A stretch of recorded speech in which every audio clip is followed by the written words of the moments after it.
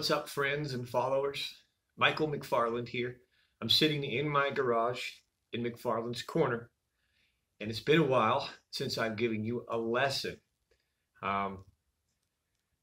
Today's lesson is going to be very unique. It's what I'm going to call McFarland's perspective. I'm going to deliver a lesson today, probably in a way that no one ever has before. The topic, in essence, is the 3 locations that bass are caught. When I say 3 locations, man, that makes it sound real simple. And it's not. It's not as simple as just 3 locations. I'm going to break this down, and I'm going to give an incredible perspective from a lifetime of fishing that's very relative to even hunting, or anyone who targets pursuit of a predator, okay? And bass is a predator. A largemouth bass is most definitely a predator, okay? So please, this is going to be a little difficult. If you will stay in this video until the very end, don't get bored. I might even get you confused a little bit. I'm sorry, that's my nature. But if you'll stay in there all the way to the end, I think you'll be blown away at how I weave this together. And when I summarize the lesson, it will change you as a fisherman forever. Okay? This right here is McFarland's perspective of how I go about, in essence, a breakdown of the water and how the fish use it. Okay, here we go. First off, too, by the way, welcome. Thank you so much. That's kind of my intro to this. This is going to be very difficult, so please bear with me. But the 3 locations that bass are caught, the 3 places that bass are caught, are in the bedroom, the kitchen, and or the transitioning stopping spots.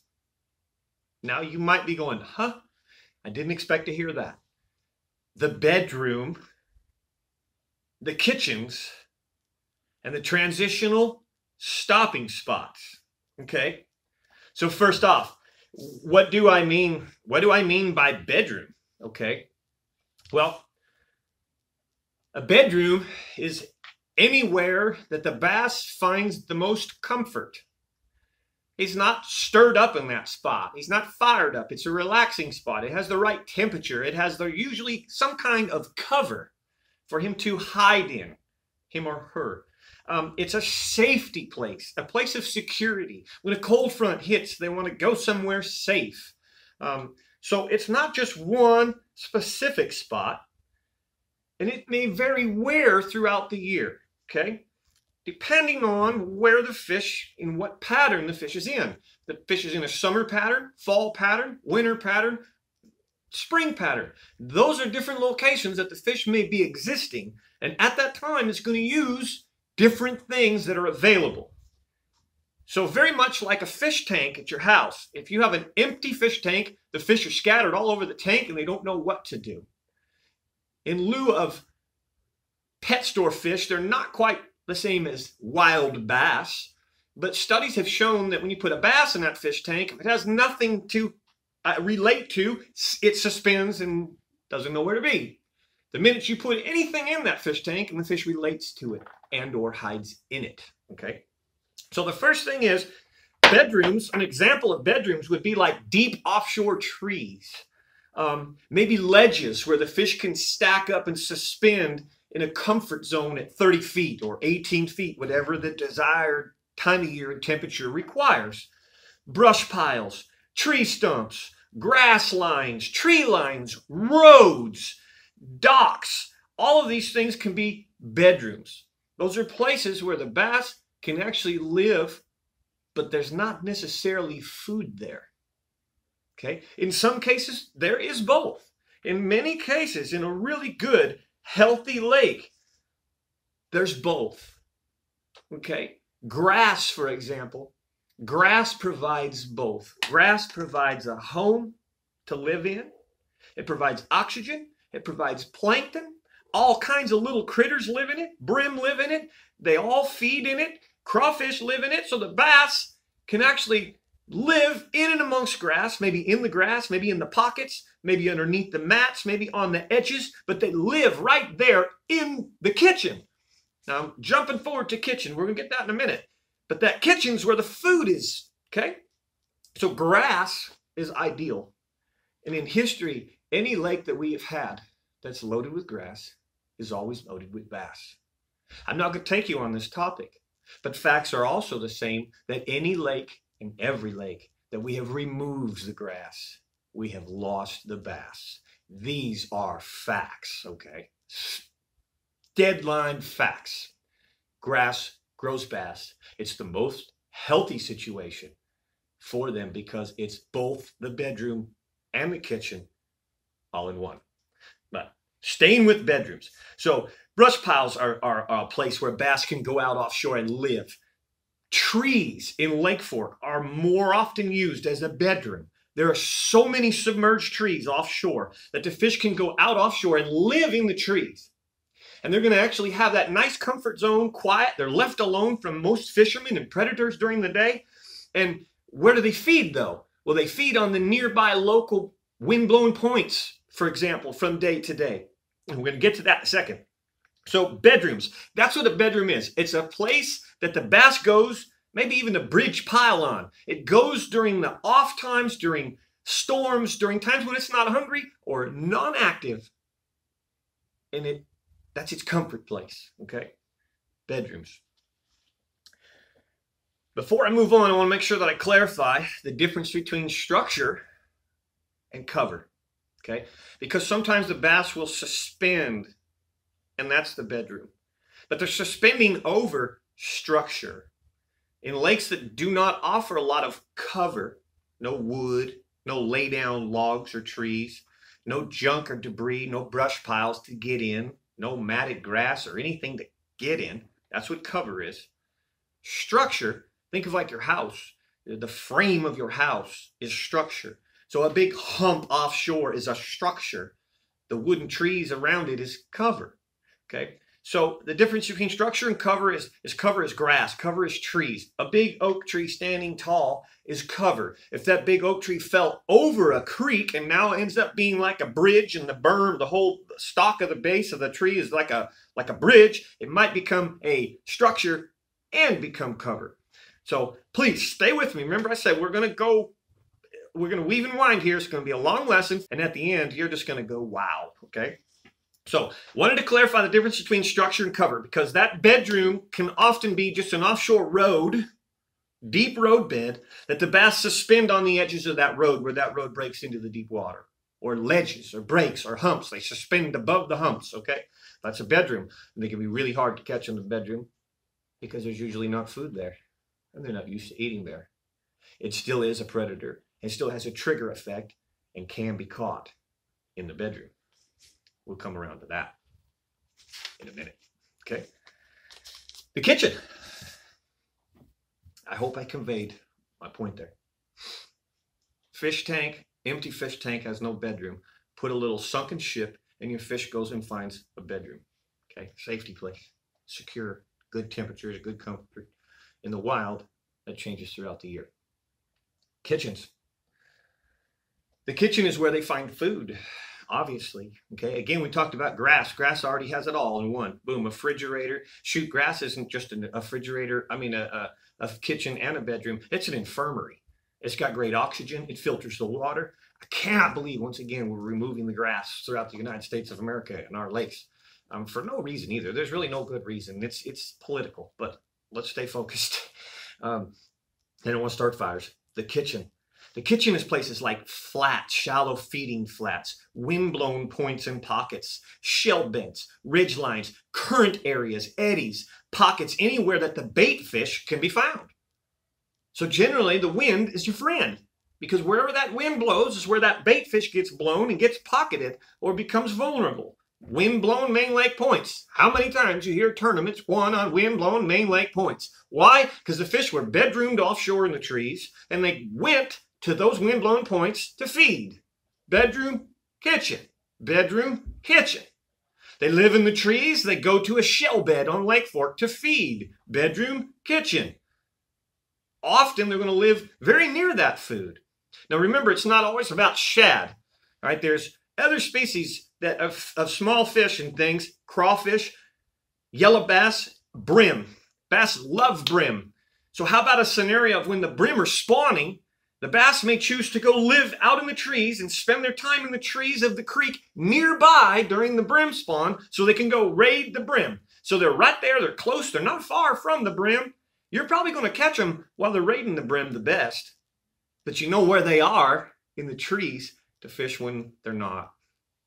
Okay, so again, kitchens are flats, wind-blown points and pockets, anywhere that bait or food can be found.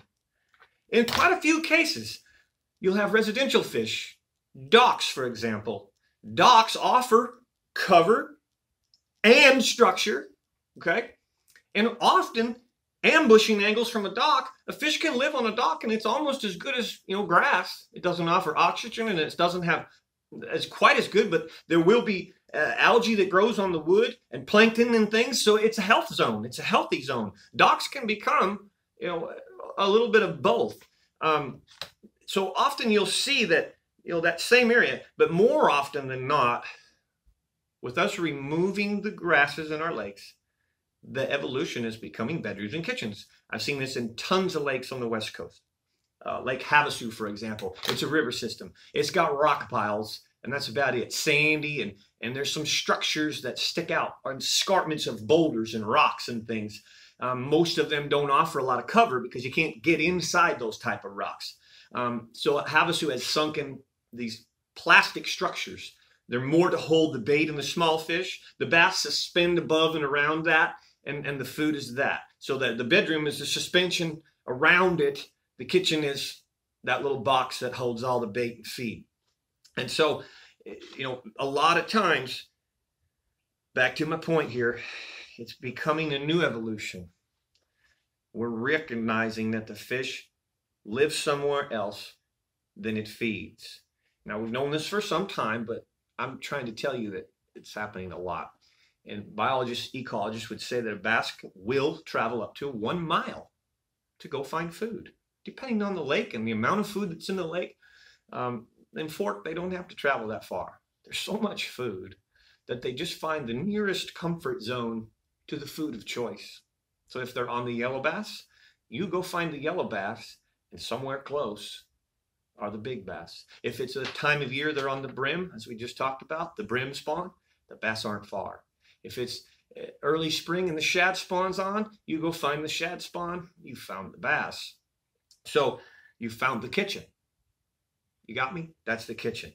Anywhere that bait or food can be obtained that's different than where the bass chooses to live.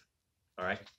It's becoming more and more frequent that the bass is doing this. This is how McFarland fishing, this is how we fish. This is the theory that I use. And it's the evolution of our new lakes without the grass. Okay. So the final is the transitional spots. Before I go into that, so I talked about bedrooms. I clarified bedrooms, and I believe I've clarified the kitchens. And again, I've talked about that. On one day, the wind blows out of the south, so the fish leave the trees and go to according banks across the lake. The next day, it blows from the north banks, and they leave the trees and go to different points. That's why you practice on Friday and you catch them real good on one point. And the next morning, Saturday, that's not being windblown anymore. And the fish are not there anymore. They didn't live on that point. They were feeding there.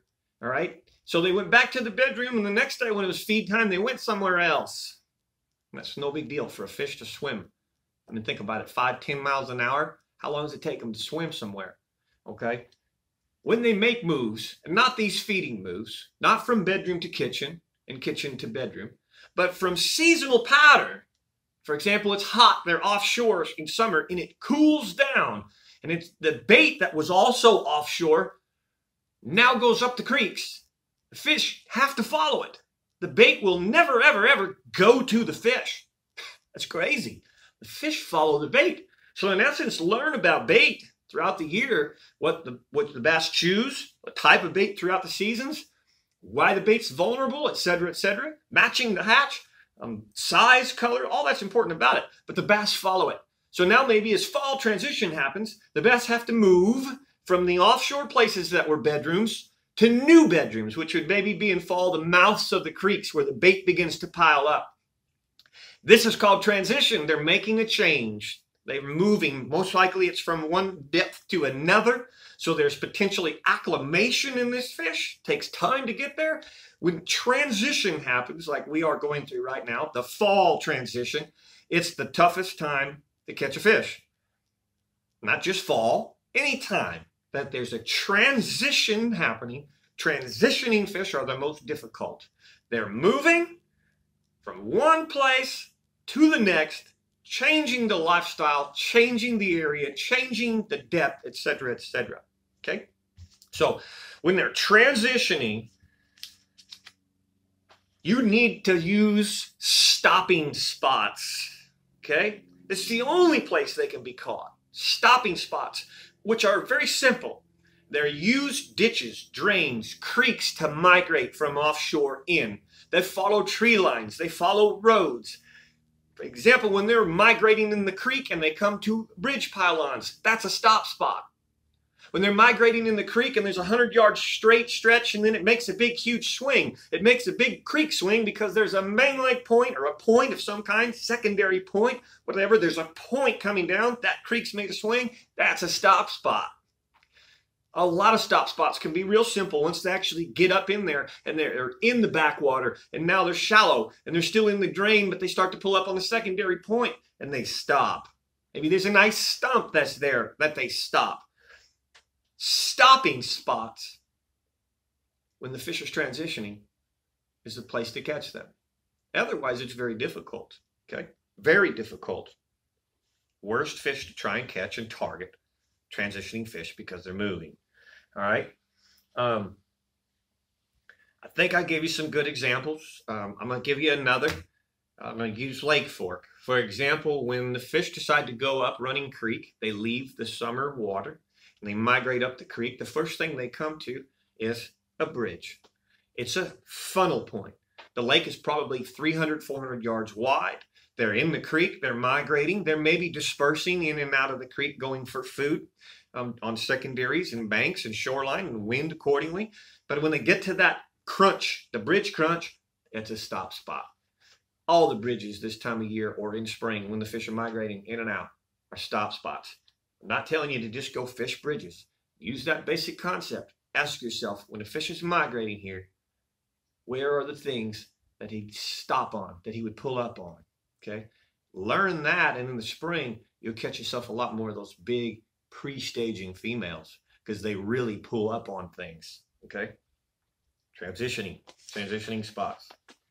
If, in fact, we now understand about bedrooms, and we also understand about kitchens, we realize that these fish on Lake Fork are living out here in this big oak tree majority of the time, 80% of the day or whatever, and they're feeding locally here on shell beds. Okay, let's say that's the analogy. Now, here's going to be the really, really hard part for me, I think. As a tournament angler, Kevin Van Dam probably does this the best. But Kevin Van Dam follows the majors and the minors. His tournament application is an 8-hour day. Now, of course, MLF has changed quite a bit, but let's just take the typical tournament that we get 8 hours to fish in, okay? Even a guide trip, a typical day, we've got an 8-hour window we're going to fish in. Any major and minor that falls during that time that we're fishing is most likely, not always, but most likely, the time that the bass will go to the kitchen. How many of you heard the story, cattle stand up and the fish should be biting? This applies to the theory that I'm teaching you. Yes, that does happen. Kitchens and bedrooms, it happens all the time. Folks, this is the game that McFarland Fishing plays, and this is how I play it. So in other words, the shell beds that I fish on Lake Fork are very much timing. They're deer feeders. They hold the food a lot of the year, different depths. They hold the food, they hold the plankton, and they hold the shad like a deer feeder. When do my fish leave the bedroom and come feed on those shell beds? Most of the time during the majors and the minors, okay? Throughout the day or the year, water temperatures determine how many times they'll visit. The hotter the water, the more often they'll visit. Colder water, they may not visit it near as frequent because their digestive system is slower. But what I'm summing up now is, number one, as a guide or as a pro, or even if I was back in tournaments, it allows me to understand, once I've done some homework, I've found the bedroom, and I've found some local kitchens to those fish. Okay, now I got an area that I'm fishing, and I got a school of fish that I'm choosing to work on. I know how to apply. So let's just say, scenario now, tomorrow from 8 a.m. to 10 a.m. is a major moon phase and suggestively a best fishing of the day window. More than likely from 6 a.m. to 8 a.m. I'm going to fish for those fish near a shallow shell bed that's windblown.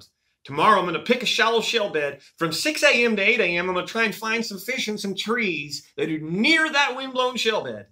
And we're going to grind on those fish in the bedroom. Okay? We may get a bite or two. That's a bonus. If you're in a tournament, it's a huge bonus. That could finish the limit. All right?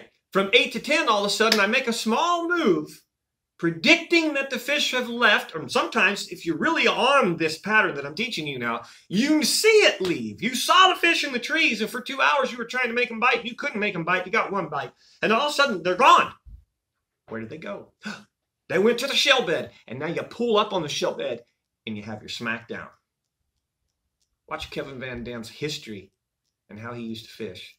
How much he would watch his watch before he would turn and pour it on. He knew when to throw the rattle trap. He knew when to wind it as fast as he could. And he knew when to go slow down and grind. So the grind is the bedroom. The catching in the best times are when they're feeding in the kitchens.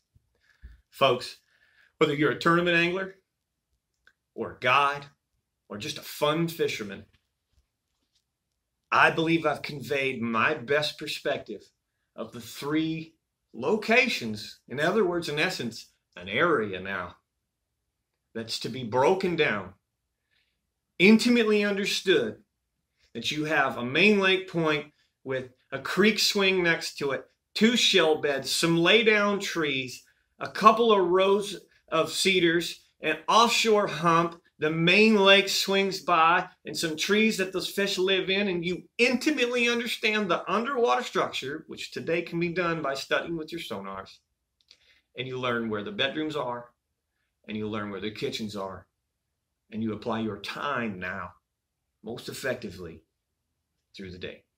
Now, it's not as easy as that just sounds, but those that execute that the best find the most success. I'm going to end you with one more analogy. One of the things that makes McFarland Fishing so successful, anyone that's been with me can testify to this. Many times I will find a spot, and I've made my prediction that for the day, I've assessed the day, the wind is doing this. This shell bed will be active. We are going to stay here. Just like sitting in a tree stand and waiting for the deer. And when the bass show up, my clients are happy. Sometimes we have to sit a long time. Sometimes maybe if I'm really tight on the bite and I know that when it's going to happen, I can do other things like I discussed, go grind in the bedroom. Sometimes if I don't know where the bedroom is, I just go put myself right where the kitchen is and I wait and I keep fishing. That right there should have just pulled this full circle for you. That's McFarland's perspective. How to break down a lake. Break not the lake down, and how the fish act in 3 basic locations, or patterns, if you will, 3 places that you'll be able to locate the bass: a bedroom, a kitchen, and or transitioning. That's it. All right. So if you have any questions, please put them below. Thumbs up if you enjoyed the show. Don't forget to subscribe. I really could use that. Share with some friends. Tell your friends. I'm really trying to get my numbers up on the subscriptions. That really helps. So please, I appreciate that. As much as I'm spilling my guts here, and I promise you this right here, I had to search inside myself and I wanted you guys to understand what it is I do. This here, the way that I understand it, if I taught it the way I understand it, this is what makes me more successful more often than not, understanding this, scientifically attacking this away. And I believe it will you too. All in all, I appreciate you very much. Also find me on Facebook. You can find me, the Lake Fork Adventures Guide Service. Go there and please give that a like. My Instagram, the Lake Fork Guide. Appreciate you all watching so much. I hope that this did hit you as well as I wanted it to. So I'm Mike McFarland, the Lake Fork Guide, giving you a lesson for right here in October in Northeast Texas from my corner and the Goat Lake, Lake Fork. Thanks for watching.